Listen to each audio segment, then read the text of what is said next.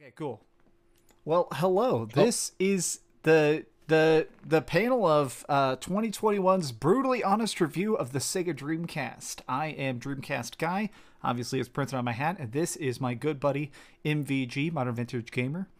Hey, what's up, everyone? Thanks for Max. Thanks for taking the time out to hang out. It's going to be fun. I'm going to talk the Dreamcast, man. One of my favorite game consoles. I know, obviously, your favorite game console. So part of the reason I wanted to grab MVG for this is that both of us are very, very long-term fans of the Dreamcast. Both of us got it pretty close to launch. Both of us have actually experienced both sides of it as well, which is when the games were coming out and the homebrew scene afterwards. So part of what I want to talk about today is let's actually break down why it's really interesting that the Dreamcast now feels different than it did back in the day. I almost feel like it's lived on more in this fan age than it even did when Sega supported it. So, I mean, let's just start off with some of the thoughts. I love pretty much everything about the Dreamcast. To say a criticism, though, there is stuff that was invented by the Dreamcast that is kind of funny. Like, did you know that the Dreamcast invented Day One DLC? There were Dreamcast games that had something on the disc, and you had to connect the Sega net to unlock them. Those which is kind of cool. I mean, in many ways, you know, there's that connection with the Xbox, right? Because you know how Microsoft was working on the original batch of Sega games, because and Microsoft wanted to get Sega games on their Xbox and all that stuff. So in many ways, the Xbox kind of took a lot of the features and some of the initiatives that the Dreamcast had and kind of ran with them, right? Because, like, you know, SegaNet came out before Xbox Live, right? And that was probably really I mean, sure, there was like the Sega Channel and things on the Saturn and stuff, but it was really, I guess, the first, you know, online environment that many people experienced. It was definitely my first one. Same. Probably yours, right? Yeah. I had my dial-up modem and I would dial up to PSO and all that. And use the web browser and have a lot of fun. And with that, you could download patches, DLCs, and there was ones that came on memory cards, like you said. There was also the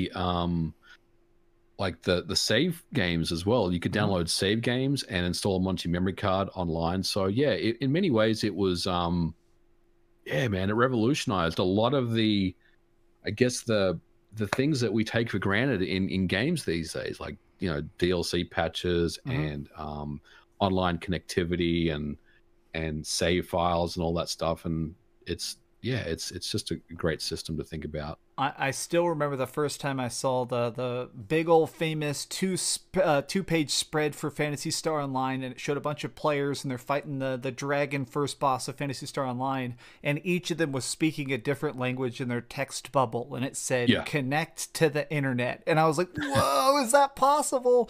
But it's kind of crazy to me thinking back how well it worked. Like, it's kind of insane when you realize that this stuff was just like just this little tiny box that was Windows CE, so basic on the surface, but man, did it work. It was one of the first times where I saw something that was so advanced, because I feel like a lot of people sort of forget this now, but that came out, the Nintendo 64 was still on shelves, you know, the Nintendo 64 was still selling games, and all of a sudden this thing comes out that's 4-player couch co-op and online, and all these arcade games that were technically impossible before that. Here's Crazy Taxi and Marvel vs. Capcom 2, everything ported, picture perfect. It completely blew me away so much just as soon as I saw the Dreamcast. I was like, this is it. This is who I am.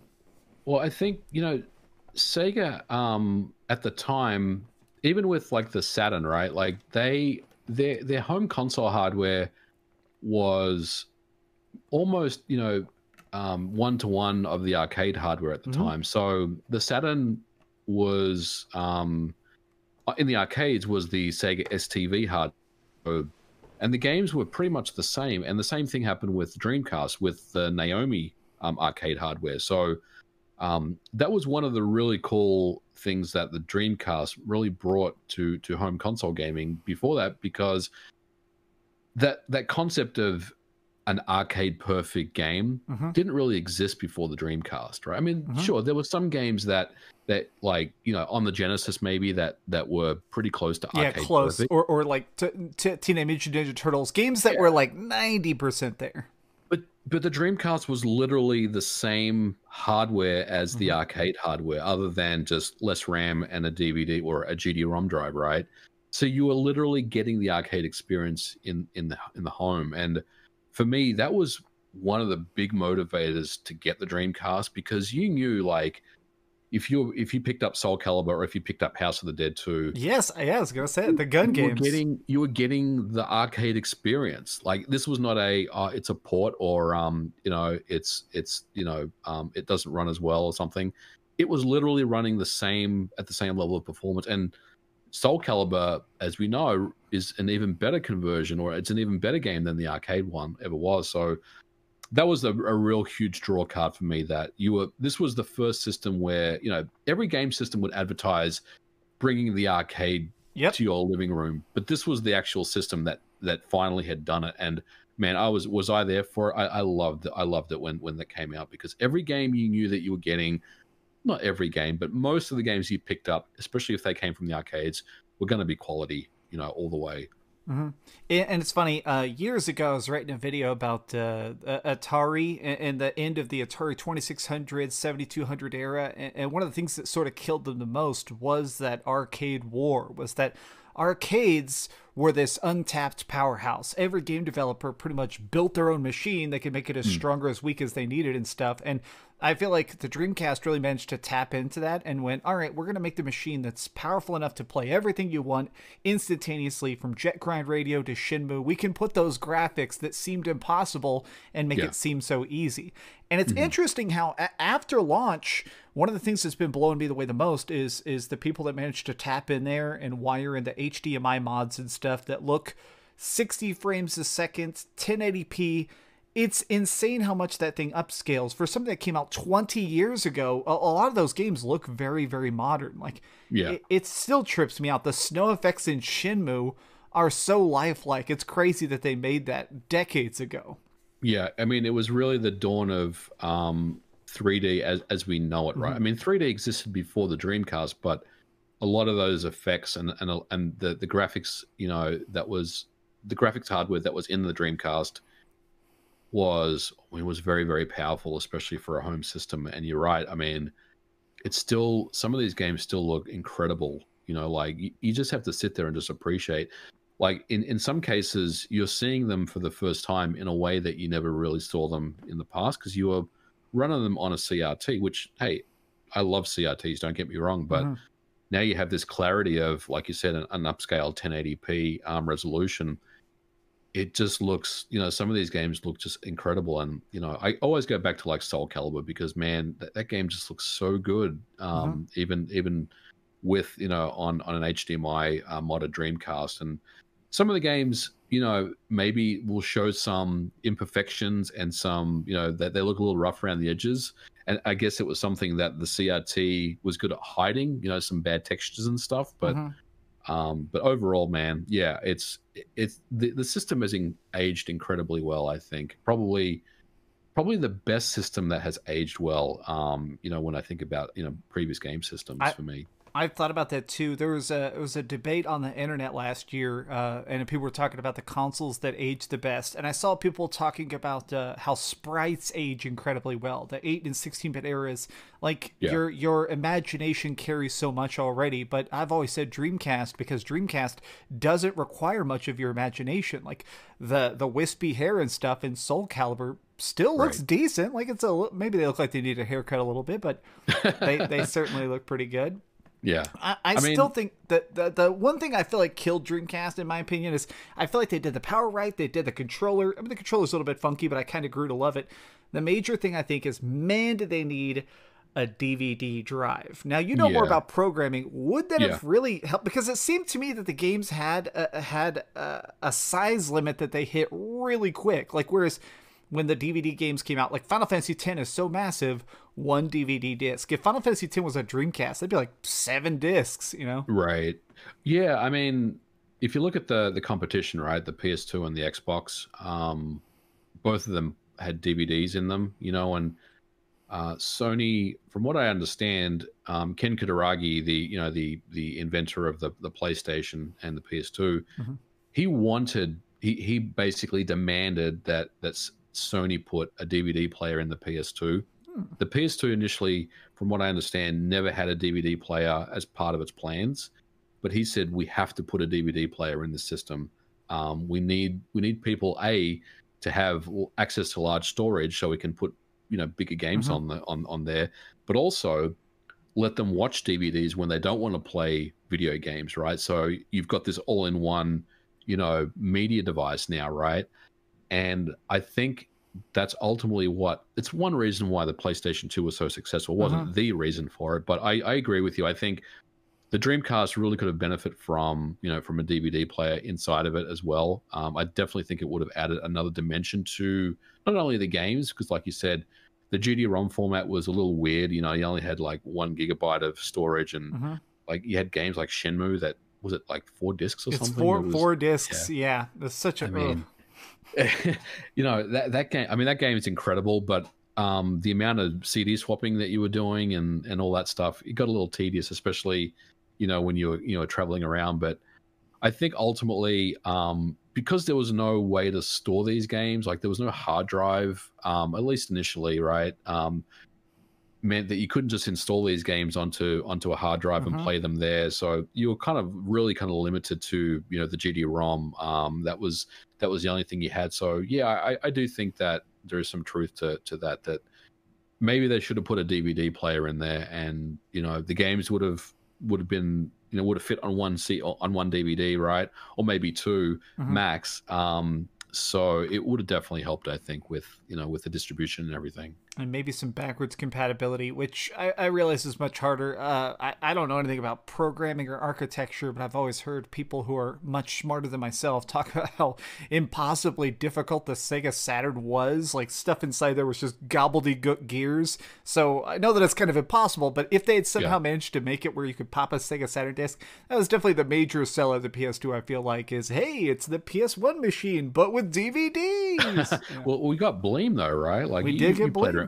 You played around with Bleem. That was pretty impressive, that stuff as well. I have all 3 of the Bleem games. For those who don't know, there was a very short-lived company called Bleem that released what was going to be a long-running project. They were going to be taking games from the PlayStation 1, making HD textures, and putting them on the Dreamcast one at a time. They ended up doing Tekken 3, looks great. Gran Turismo looks freaking great. And the other one was Metal Gear Solid. I have them all. They're really, really good. And then they got sued into the ground by Sega, of course. Or was it? Did they get sued by Sega or Sony? Sony, yeah. Sony, yeah. Sony sued them. I even have that prototype disc that was floating around on the internet about 20 years ago, which is the unfinished version of Bleem that runs a couple extra games. You could put in any PlayStation game. Pretty much anything with cutscenes wouldn't work, but if you could put in stuff that didn't have a lot of cutscenes, it would actually work. So yeah, that was a lot of fun. That Bleem, I think it was Bleemcast they called it, right? I only had one of the discs, but it was I think it was Gran Turismo, and man, that was pretty incredible technology, because thinking that a Dreamcast can emulate a PS1 was not something that you could even wrap your head around, because I mean, in many ways, it wasn't like a PS1 wasn't that far away from a Dreamcast in terms of power. And the fact that the Dreamcast could pretty much just own the PS1 and run the games, but not only run them, upscale them to 640 by 480 and add smoothing and add better textures, like you said, was just incredible. Oh, it's so good. That was kind of what got me the most into the Dreamcast. Is I got my Dreamcast back in high school, shortly after it came out. I got it in like 2000, mid 2000. So when games were still being released, and they dried up real quick. So it kind of went into my closet. But in the high school era, late high school is when the emulators started popping up, where people would have a disc, and somebody gave me a disc that just said every Super Nintendo game, and I had a guy flexing on it for some reason, and I'd pop in that disc, and I could play Chrono Trigger. I played Chrono Trigger for the first time ever on my Dreamcast, and the sound, the frame rate was a little bit weird. If the sound was on, but you could turn the sound off, and it worked perfect. And it was crazy. That was the first time where I ever saw emulation of another console on a console. That just tripped me out that was even possible.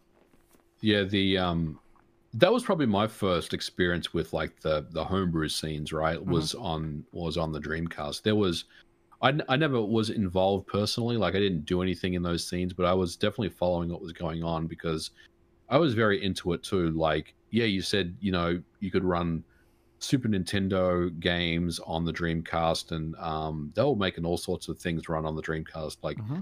NES, Super NES, PlayStation. I remember Neo Geo games would run on the Dreamcast as well. It Hmm. was it was an amazing, amazing community, and from what I know, like, and we've seen this, like, they're still making games for this, like Hmm. today. Like, there's homebrew developers out there making games for the Dreamcast. In some cases, they're being sold, so they can make some money from Hmm. those sales as well, which is awesome. But yeah, for me, that was my first taste of that community, the homebrew community, and man, I was into it.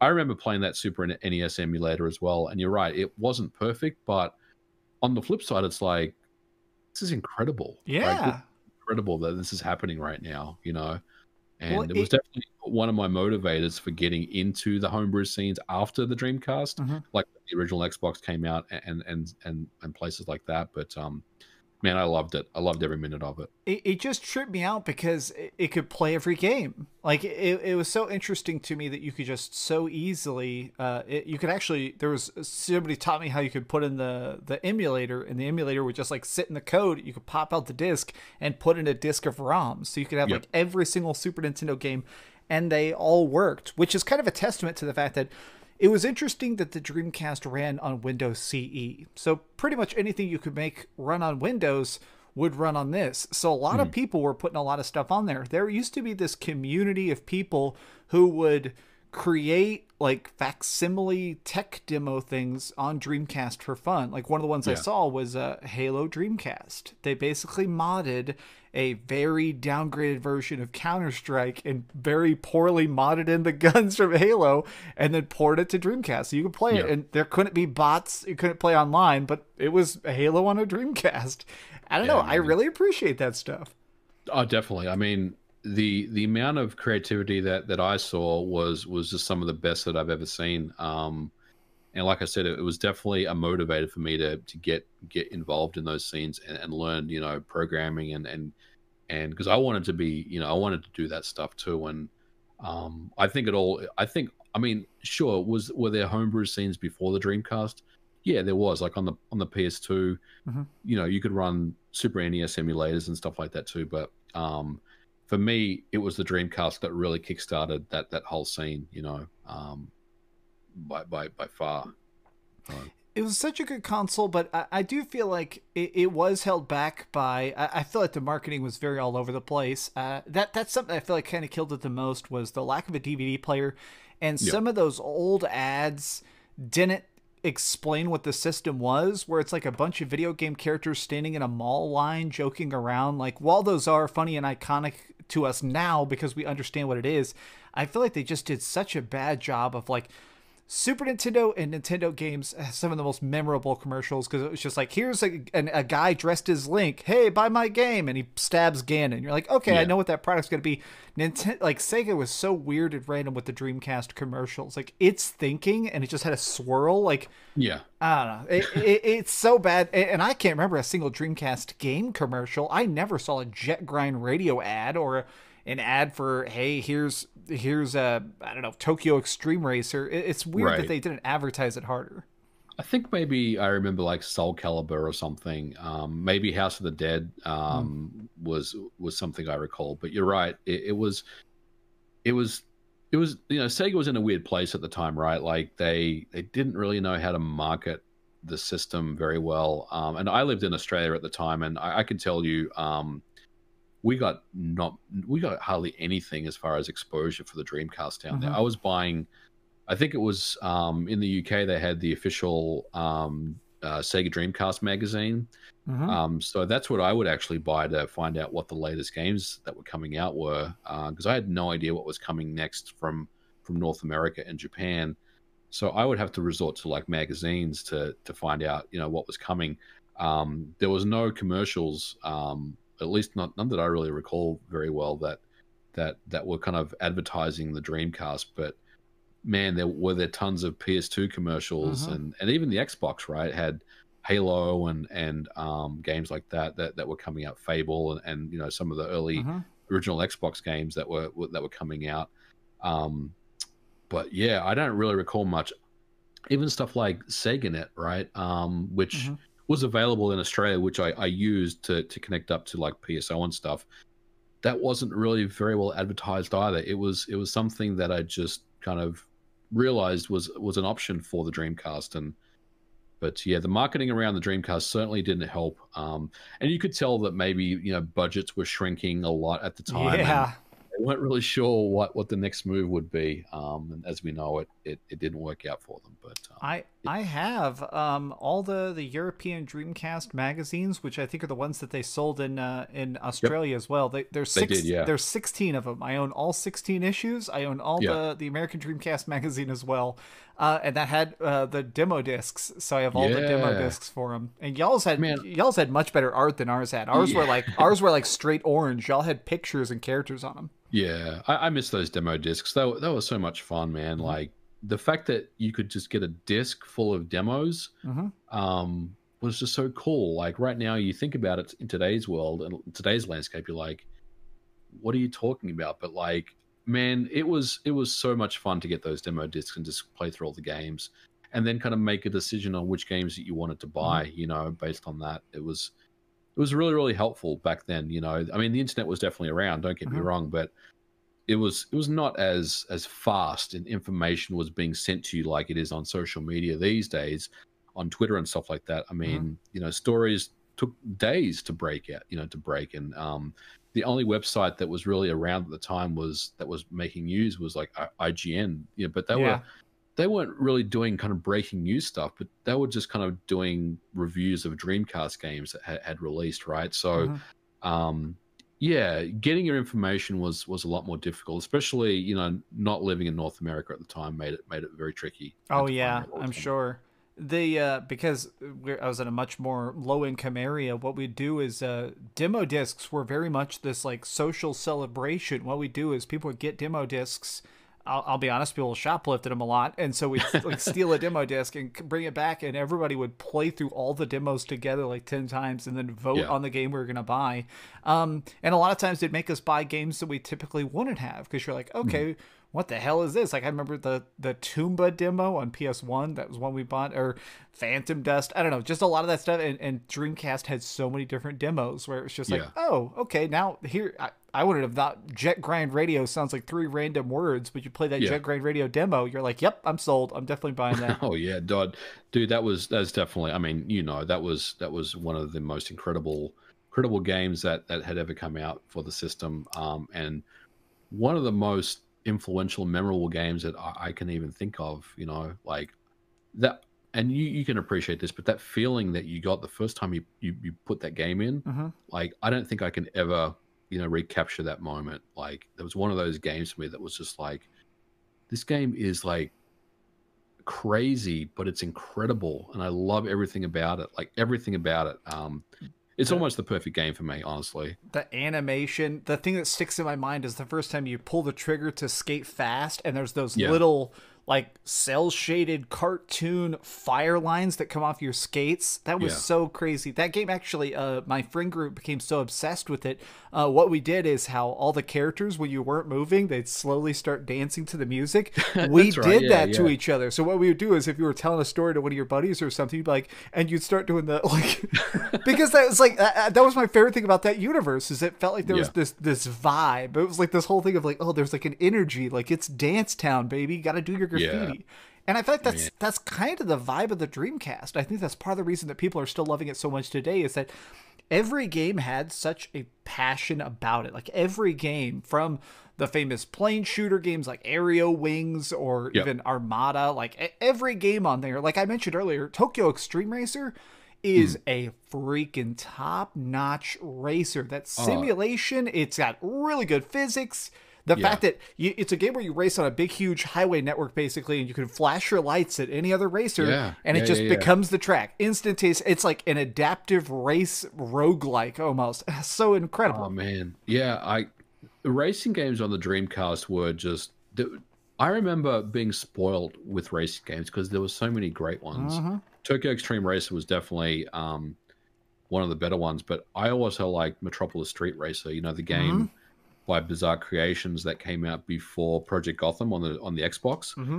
Like that game was just top tier for me. You know, they had implemented the kudos system, and you could tell that these guys knew what they were doing. But there was also like Ferrari F355, Daytona, which wasn't bad. Like, I mean, I like Daytona on the Dreamcast. It looks incredible. I wish, you know, the controls were a little better. But good. Tokyo Racer. What's it was Test Drive. What's the future one? San Francisco 2049 or whatever, where you have like the remote yeah, control cars that would spin in the air. San Francisco Rush. Oh, dude, Yes! that version was incredible. It was so good.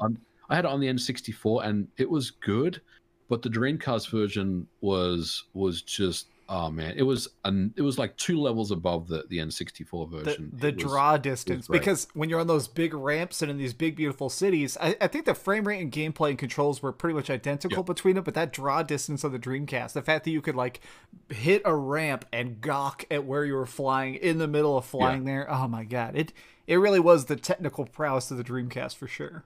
Absolutely. And then of course, you know, the Tony Hawk games, right? I mean, Tony Hawk 2 was the first, like I played Tony Hawk 2 on the Dreamcast first before the PlayStation, and absolutely incredible. I mean, another game that just, like, the Dreamcast couldn't, like, everything was a hit for me. Like every single game that I picked up for it was a 10 out of 10. Like this system could not do anything wrong. There wasn't a bad game for me. And Tony Hawk was just another one of those games that was just like, this is incredible. I've never experienced a game like this before. And, you know, it's been obviously gone down in history as one of the greats, you know. It's so good. I ended up, I love that book, or I love that game so much, I ended up buying Tony Hawk's book. It's an autobiography of his life leading up to Tony Hawk's Pro Skater 2. And in the epilogue, he talks about how popular that game was. And he said that he'd be like at a Burger King, and a kid would literally pull out a copy of like Tony Hawk on Dreamcast. Like, could you sign this? And he's like, why do you have that? Why is that in your... And he's like, that's when he realized, like, oh, okay, this game is like the best game ever. Okay. Yeah, no, it's just amazing memories, and like I said, the games are just incredible. And then, you know, the Resident Evil series, the Code Veronica, that was another game that it came out on the Dreamcast first, if you remember, and I think it was exclusive for actually quite a while before it came to the PS2. I want to say, I loved every minute of that game when it came out. I mean, it has aged particularly well. I don't know if it has, but at the time, because remember before that, it was Resident Evil was, you know, the fixed camera with the hand drawn backgrounds, right? And all of a sudden, this game, it's fixed camera, but it's all fully 3D and everything, and it just took advantage of the Dreamcast's features, and great game. You know, I really enjoyed it. I truly believe, and I say this as a massive fan of Resident Evil, the Dreamcast versions are the best of them. And I don't just mean, like, the resolution is good, but additionally, it had a feature that never existed on any other console, which is that on the Dreamcast controller, of course, we had the VMU, the Visual Memory Unit. You had a screen on your controller, and they would use that to display your current health and your ammunition sometimes. So it was nice because in those old games, since there wasn't any on-screen information by design, it was nice to be able to just physically look down your controller and go, okay, I got 3 bullets left till I got to reload. That was so cool. Oh, I love that. Dude, the VMU was man, you're getting me excited now, because my best game that took advantage of the VMU, did you ever play Silent Scope by Konami? Yes, I did, yes. Do you remember how it would, you know, the VMU would basically show you in the VMU if you'd lined up the shot, right? They do a little flashing reticle zooming. That was so cool. I love that stuff. Like the amount of creativity that went into making these games, and the fact that they took advantage. Not every game took advantage of the VMU. I mean, a lot of them didn't really do anything, right? But some of them really utilized the VMU in some really interesting ways. Silent Scope for me was definitely one of them, but man, there were so many fun memories of the VMU in some of those games. I'll never forget the Silent Scope. It was during that era where your title screen had to shout its title, and I always remember the way it goes. Silent Scope. Yeah, Silent Scope. Like, whoa. I remember, I think there's 12 VMU games total officially that were ever released. And I always think about the Skies of Arcadia one. What you do is when you saved your Skies of Arcadia file, you could be like, oh, I want to make a VMU file game. And it'd take up pretty much your entire freaking memory card. But it made it where while you were at school and you got a little tiny thing on there because it's got buttons and a joypad, you could do a game where you'd actually have your little pilot fly through a little gauntlet and it'd give you like 100 in-game bucks. And so you'd play like 20 times on lunch. You could plug back in and, hey, look, now you're ready to buy the next weapon. And yeah, it doesn't matter that much. And yeah, in the age of mobile games, that thing would never work. Kids are playing Fortnite on their phones now. But man, in 1999, that was like future tech. Like, oh, here's a baby Game Boy. Whoa.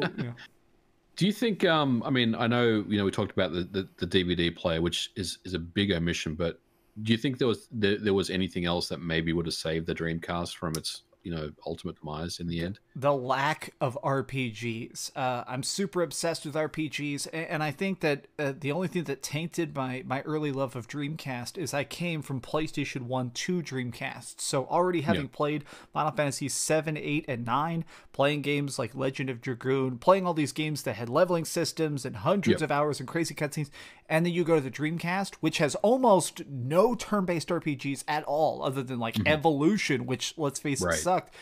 And that hurt it so bad because it made it where I saw it as we're complimenting the arcade feel of it, but at times it also felt like, oh, that's the games I don't even need a memory card for, which that's not exactly what you want it to have as marketing.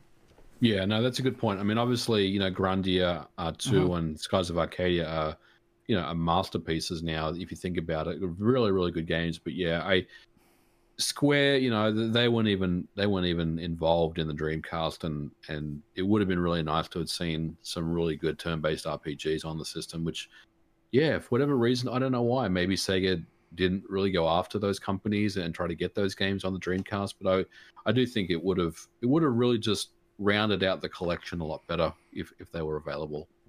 The rumor I've heard, and I don't know exactly where it came from, but it's that the president of Nintendo of America at the time, in some big meeting when they were kind of lining up what the first years of projects were going to be, apparently he had a quote where he said, Americans don't like slow RPGs.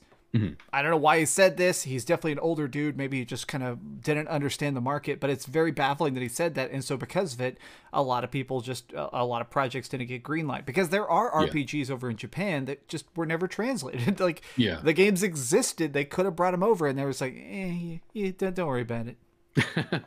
I mean, definitely the focus was on the arcade games, which, I mean, they had that whole thing stitched up, but it would have been definitely would have been nice to even like turn-based strategy games and things like that would have been really cool to have seen on the Dreamcast. But hey, unfortunately we can't change history, but the technical advancements of that console again and again while I was playing through it, because I've played every North American Dreamcast game ever released. I've played them all. I've actually beaten most of them. There are a lot of just random games that are so extremely high quality, so innovative, and are just completely lost to history because the console unfortunately failed so bad. One of them was this one called Combat Zone. It was a real-time strategy game, and one of the interesting mechanics about it is that the way you would get funding, because you're a military organization, is propaganda. So you'd actually have a film crew follow your army around, so you'd go into battle and you'd film yourself winning, and this little tiny TV would have a little CG really crappy thing of like them showing it on like fake Fox News and stuff, and people are like, yay, and it'll say like approval rating gone up, and then the government will greenlight you getting more money. So innovative, so freaking ahead of its time. Nobody would ever even try that again, and it was so good. It controlled so well. The graphics are so good.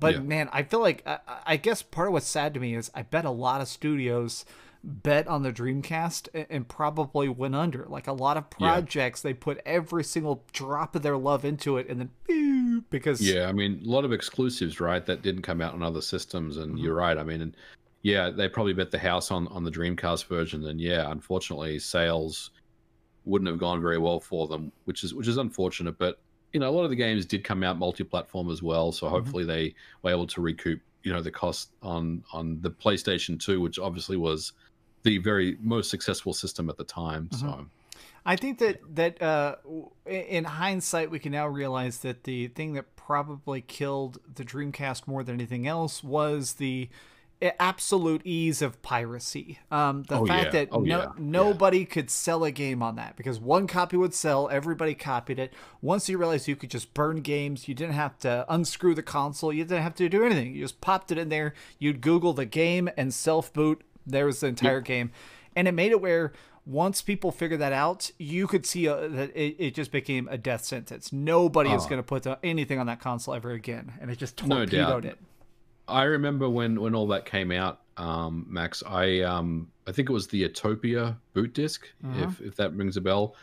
I downloaded it and I burnt it, and I was like, "This can't be real. This is too easy. Like there's something, you know, we're being trolled here, right? That this is real. This is fake." Because like back in those days, there was all these like fake N64 emulators and fake. Oh, really? It I ended didn't up know being that. viruses, right? So I downloaded this Utopia boot disc and I burnt it, and I was like kind of worried to put it in my Dreamcast because I didn't know what it was going to do. Maybe it would like screw up the firmware or something and brick the system, you know. But I remember powering it up and it said insert, you know, backup disc. I'm like, oh my god. So then I made I found a copy of, I don't remember what game it was, one of the smaller ones, and I made a copy of it, and it booted. I was like, this is incredible, but it's also really, really scary if you're Sega right now, because their entire library can now literally be, you know, backed up and leaked onto the internet, and that's exactly what happened. I think, unfortunately, my Utopia boot disc, it had a picture of a reindeer when you turned it on. Did you have that one? That's the one. That's the Utopia boot disc, and it has a picture of like a CG floating reindeer, and you put the disc in, and it puts this coat on him of the disc. So you put like Marvel vs. Capcom, and he's just the Marvel vs. Capcom reindeer. What the hell? That was the most random, bizarre. Yeah, a lot of good memories of that thing. And then I think they figured out after the boot disc that you didn't even need the boot disc, right? You could they figured out how to just make the games self boot without the boot disc. And that was, dude, I remember when Shenmue came out, because that leaked onto the internet, and somehow, and I don't know how they did this, because it was on 4 discs, right? Like 4 GD-ROMs. And remember, GD-ROMs are 1 gigabyte in size, right? And the CDs that you would buy and copy were only 600 meg. So somehow they like managed to compress all the video down and fit this game onto 4 CDs, not four GD-ROMs, but like 4 burnt CDs. And I remember playing the game thinking, how have they done this? Like, how have they managed to squeeze this game onto 4 CDs? And they basically compressed in all the videos, and they like reduced the audio quality, which is hilarious because the audio quality, the speech quality on Shenmue itself isn't particularly great anyway. And they managed just to like get this game down to 4 discs, and then they like spread it on the internet and said, here's Shenmue, you know, download it. And I remember playing through it, and I was like, this is amazing. Like, I can't believe this. I ended up getting a copy of it. I own both 1 and 2 now, because I wanted the originals because I love playing the games. But it was, you're right. It was open season. Like, instantly. It took over the whole internet. And you know, this was way back before the days of like the DMCA takedowns and stuff like that. I mean, Sega was trying to shut down websites, but I mean, it was everywhere. You know, if you wanted something, you could get it.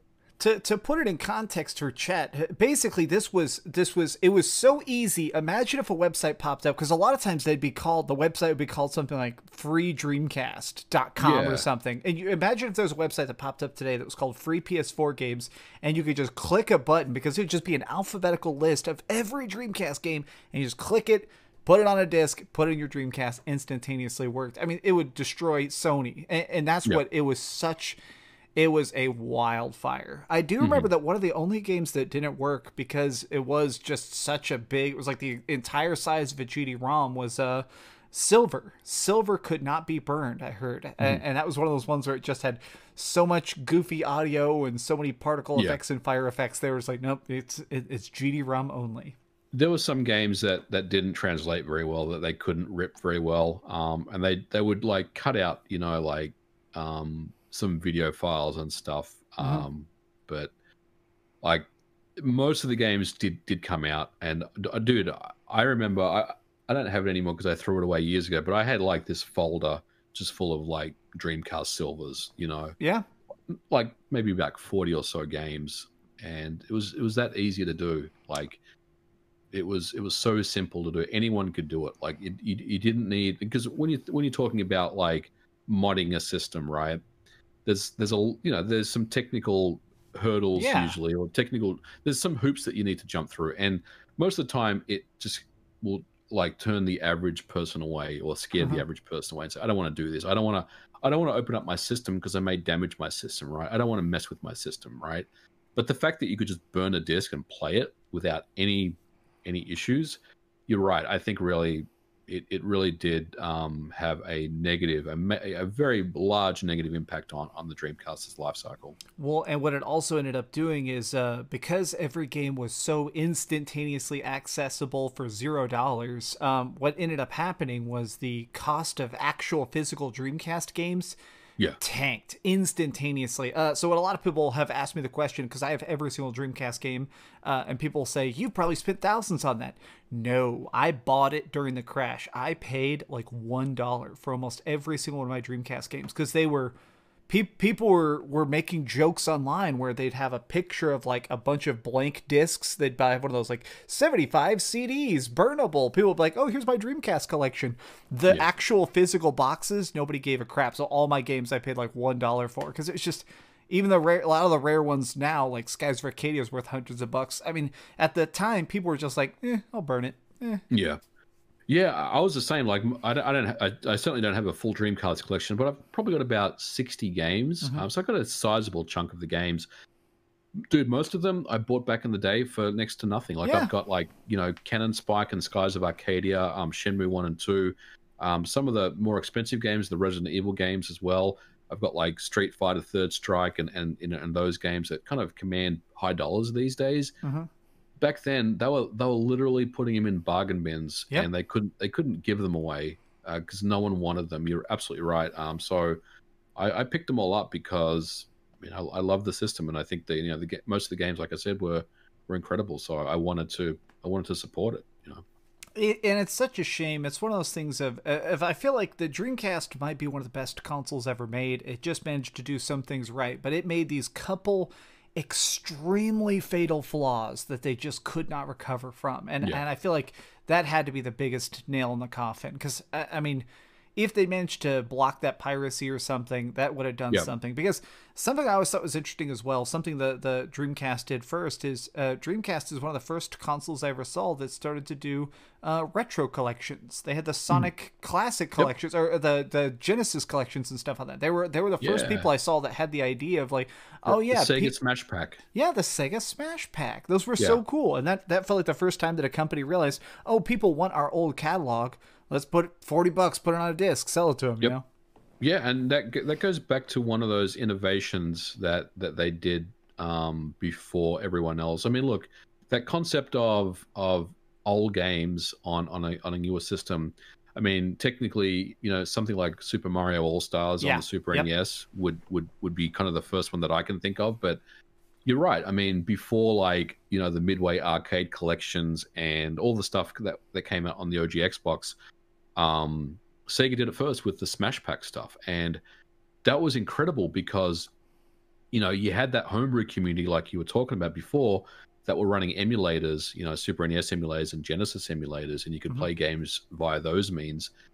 But Sega themselves, you know, see the value in bringing back their collection, or a collection of some of their Genesis games, to a newer audience, and I think that was a really, really interesting release that they did. From what I recall, the Sega Smash Pack wasn't didn't emulate the games very well. Like, the sound was a little Mhm. weird. The games ran pretty well, but it was kind of a risky gamble for them. It was, you know, and that's one thing about the Dreamcast that I think was so cool, in that they weren't afraid to take risks. You know, Mhm. like, not everything kind of landed, not everything worked out for them, but it seemed like they just took these gambles on a lot of these things. And like I said, man, like, the networking stuff, the online stuff, the Sega Smash Pack stuff, the stuff. I mean, all these things we just take for granted these days. You know, like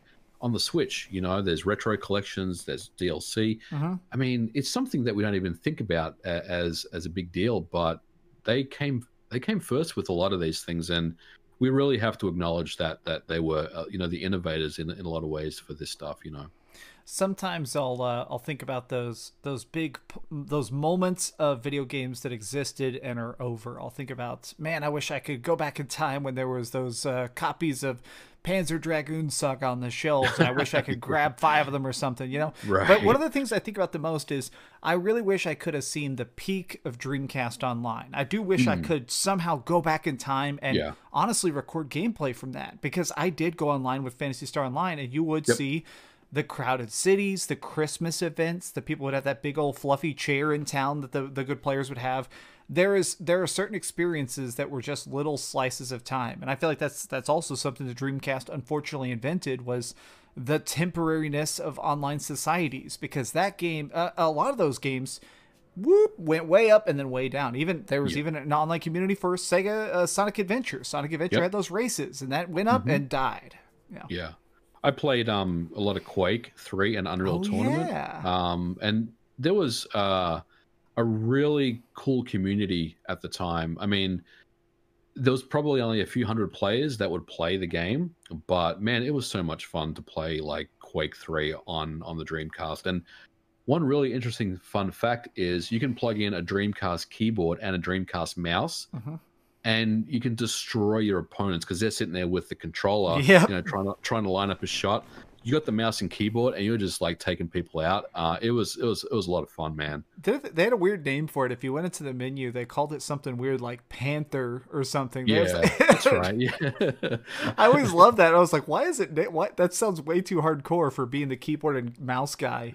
Another thing that was really weird, one of those like hidden features people didn't know about, is in the Sega fishing pole, you could cast it, so while you're playing Sega Bass Fishing, it had a realistic simulator to it.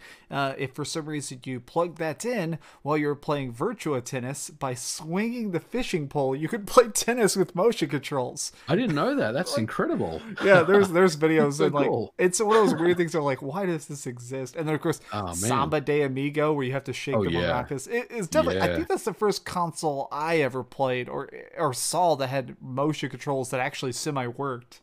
Yeah, and Typing of the Dead with the keyboard, man, what a great game. I mean, just the innovation was just off the charts. You know, like who would have thought that, you know, you could somehow make a House of the Dead game by literally typing letters on a keyboard, typing words out on a keyboard. Like that's something that I could never in my wildest dreams, you know, with you know the massive amount of drugs that I would consume, ever think about making a game, you know, in that way. And just like I said, just the risks that they took were some of the highlights for me of that system. I love Typing of the Dead so much. How it's so good. They dude. redid the cutscenes, so instead of having guns, they have a huge Dreamcast with a gigantic AA battery strapped to their back and a keyboard floating in front of them. Like, we have to save them. It's like, what? Yeah, I love that game so much. And that's the thing is the Dreamcast, it was the end of that time period of just throw it at the wall and see if it sticks. You know, as I feel like after that we started to have more market research. Microsoft was doing a lot of very like wise choices, very carefully with the Xbox and stuff. Dreamcast was the last console where they're like, you know, make a dancing monkey game. Just make a dancing monkey game. Let's make a shooter of like Cannon Spike. Let's just get a bunch of different characters, and also Mega Man and a bodybuilder and Little Red Riding Hood, and just throw them in. Yeah. What about what do you think about, you know, every so often we'll get a news clipping that'll say the Dreamcast 2 is coming back, or the Dreamcast is coming back. When you see those things, how does it make you feel, knowing the history of the system? It annoys me just because I don't like fake gaming news in general, but also, I don't know, like the Dreamcast community is still so alive and well. Dreamcast Junkyard is still archiving stuff. There's still things we're discovering. There's that unreleased game. It's complete. It was called Propeller Arena. There was like a plane combat game that they were going to release, and then 9/11 happened, and they went, maybe just cancel this. Like, there's so much to the Dreamcast that's interesting, and it got canned, and that's sad, but I feel like dreaming of a console that's never going to exist is not really productive. And additionally, I feel like I do think a lot of more casual Sega fans don't realize that Sega is now bigger, more profitable. They're making more games. Like, Sega is actually in a better space now than they were with the Dreamcast. Like, if you want to see what Dreamcast 2 is up to, go play Persona. You know, it's like, I feel like sometimes people are nostalgia can sometimes be toxic, you know? Yeah, I agree with you. I mean, I would like to see maybe the Dreamcast Mini, you know, in the same vein as like the NES Classic and stuff. And there's been some rumblings about that. I would like to see maybe Sega invest some dollars and come out with a Dreamcast Mini. I think that could sell well, you know, for them and really bring their games, which, as we mentioned, all of them have aged incredibly well to a new generation. They wouldn't really need much in terms of work to play these days. And I'd like to see a Dreamcast Mini. I think that's something that Sega could really tap into and give to a new audience. It seems like an easy product. Like, people can't see it because I have my camera tilted down, but I have collect every single micro console because I love them so much. I mean, even the idea of them is so interesting. Absolutely, if they came out with that, especially because since Sega currently has a bunch of very good infrastructure, it'd be cool if the Dreamcast Mini was a little box and you could plug an Ethernet into it and had a little shop on it. You could like play and install more, because that's kind of one of the things that screwed the Dreamcast originally, is that it didn't have that hard drive, as you said. It'd be nice if you could just install more games or whatever, because I'd buy them all. I'd have a full set. Yeah, I'd be all over that if it came out. I'd be willing to spend like $150 as well if they release the Dreamcast Mini. You know, pick 15, 20 of the best games on there. Put some of the heavy hitters on there, but also put some of the RPGs and some of the Capcom classics on there, like Power Stone and I know I'm fanboying a little bit because a lot of these games are probably cannot be relicensed, or there's probably issues getting some of these games back. But in an ideal world, it'd be great if they could just look at the entire collection of their games and say, okay, let's pick the best 15 and put them on a collection or put them on a mini system. I'd be definitely all over that for sure. If it had Marvel versus Capcom 2 and nothing else, I still feel like they'd make a profit. Like, everybody's like, oh, it's my MVC machine. Dude, they would have to put MVC2 on there. Like, if they came out with a mini system that had MVC2 on it, you're right. That would be the only game that they would need to put on there, and that thing would sell a lot of units, man. Yeah. All right. I see we got like 8 minutes left. You want to share favorite Dreamcast memories? Favorite Dreamcast game? Favorite Dreamcast memory?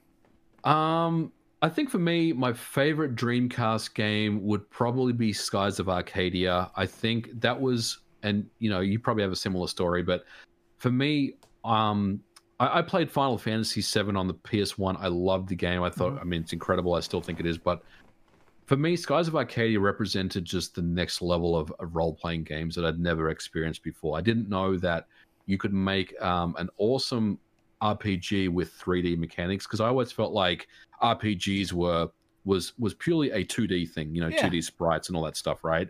So the way that they just nailed the way that game looked aesthetically, plus the incredible story, I think it's probably my biggest highlight and my best game of the Dreamcast. No doubt. Dude, yeah. I'm going to pick a different one just for variety, but yeah, the Skies of Arcadia in general. Also, the length of Skies of Arcadia, like, that game just felt like it went on and on and on. I remember going down to the surface and all the fighting gods and stuff. And the fact that it always blew me away that there's two separate, incredibly in-depth fighting systems. There's two combat systems in there with the ground fights and the airship fights. You have different gear and equipment and recruiting people. Like, it was insane how deep that game was. But I think my favorite Dreamcast memory was the first time I ever saw a Dreamcast. The day it came out, I wouldn't get it for months later than this, but a kid up the street, everybody always be like, oh, that's Bradley. He gets all the games because his parents are divorced. And I was like, oh, that's so cool. So Bradley got a Dreamcast day one. I go over to his house and he played the opening level of Sonic Adventure. And God, it melted my brain to hear like audio that high quality, because I feel like even the audio jump was so freaking significant. Obviously, the graphics are really cool looking, but also the speed. I'd never seen just the ability to just... It felt so instantaneous, which I know now we realize is one of the features of the Dreamcast was that SRAM. It could just load things so quickly, and it was so freaking good. I think favorite game, though, I'm trying not to say Skies Arcade because that's such a good one. I'll say Shenmue, because I have played Shenmue again and again. And I also feel like Shenmue is, in my opinion, it's the first truly open world game as we'd consider it now. The fact that there is like jobs and forklift driving and all these activities that have nothing to do with the plot and arguably detract from the plot in a way. Of like sitting in the arcade will eventually kill you, but you can just do it all day and then. So freaking good. Yeah, I love Shenmue. Definitely some great memories from that game, and yeah, I would definitely rank that very high up there with the best memories that I had of the Dreamcast. I've been looking at chat. Is anybody typing in chat? Are there any questions or anything? Let's see here. If anyone's got any, we've got like 5 minutes to go, chat. So if you've got any questions, ask now. I'm looking at some comments. Bernie Stoller was largely responsible for the Dreamcast not having a DVD player. He was just the worst thing to happen to Sega this side of the Atlantic. True. Oliver Surplus said, got Cannon Spike for 99 cents at EB Games in 2002. Well, you're sitting on some money there, my friend. Right? That's buying GameStop stock while it was cheap. Yeah. Wonder Swan Moore said, I got Mark of the Wolves on eBay long ago for about $10. Great pickup. Oh, yeah. And dude, those Neo Geo conversions were incredible as well. Like The Last Blade and Mark of the Wolves and King of the Fighters. Oliver again said Marvel vs. Capcom 2 was still $30 then, and probably because it was better than the PS2 release. Absolutely. I think MVC2 on the Dreamcast is the best version of that game, no doubt about it. I remember my friends were big in the Marvel vs. Capcom fighting game tournament scene, and everybody made these customized fight sticks, and they all had to have Dreamcast dongles because it was the best version. It was the only one that had the zero lag one. So they're like, all right, if you want to play and do infinite combos, you have to play this one specific version on the Dreamcast. Yeah, if you I know Evo is not really a thing right now because of COVID-19, but if you go to the Evo, you watch like the Evo championships, there's always going to be like a side tournament of MVC2 with some of the old, the old killers that competed playing MVC2, and they play on Dreamcasts on CRTs, right? So it's all old school because that's the only way to play it. And you're right, they've got like modern joysticks with adapters connected up to the Dreamcast. It's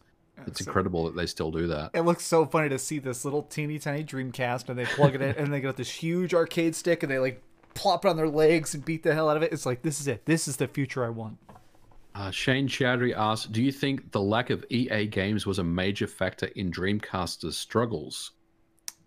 I don't, mostly because when I think of EA in the late 90s, early 2000s, I feel like EA Sports was one of the highest profiting things.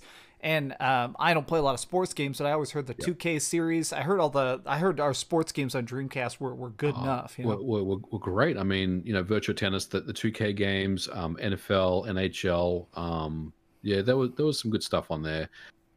Did EA's absence hurt the Dreamcast? I mean, it certainly didn't help, right? It would have been nice to have seen some of their games on the system, but I don't necessarily know if that's something that would have been a huge impact.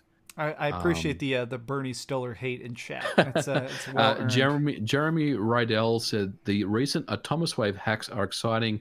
Are there any other arcade platforms that could be ported? So what he's talking about is the Atomus Wave arcade system is essentially very similar to Dreamcast hardware. So they were able to get these Atomus Wave games running on the Dreamcast, games like Metal Slug 6 and some other ones. So will other arcade platforms be ported?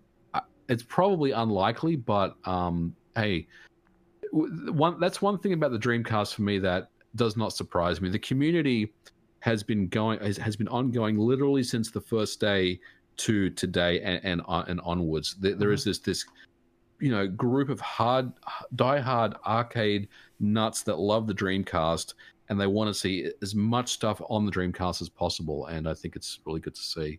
Especially, I love the homebrew scene. But that is our time. It is 6:30, folks. I appreciate everybody tuning in. This has been the Brutally Honest Review 2021 of the Dreamcast. It's been very good. Thank you so much for being here, MVG. Modern Vintage, you are the king of retro games, in my opinion. I respect your opinion so much. Couldn't have done this without you. Really, thank you for being here, man.